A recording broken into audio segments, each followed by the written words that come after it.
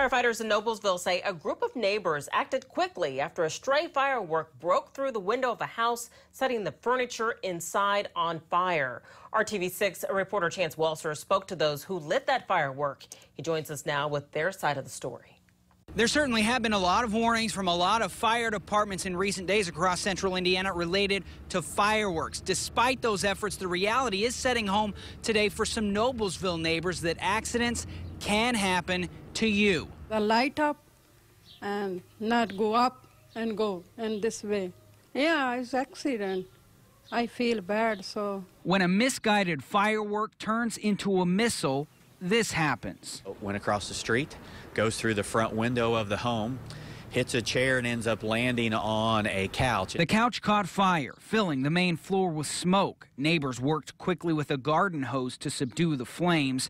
You can see the middle cushion took on most of the damage. Not too much fire, a little fire. Surrender Carr, along with her family and friends, were setting off fireworks at the end of the driveway Thursday night when the one tipped over, flying across the street.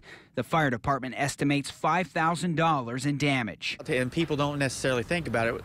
In our community, we have lots and lots of housing additions. So you're talking anywhere from, the width of a street. There's the house, the next door neighbor, maybe 6 to 12, 15 feet away from you. So there's a lot that could go wrong. Chance Walser, RTV6. This week, the Department of Insurance is advising you and other homeowners to check your insurance coverage related to firework damage.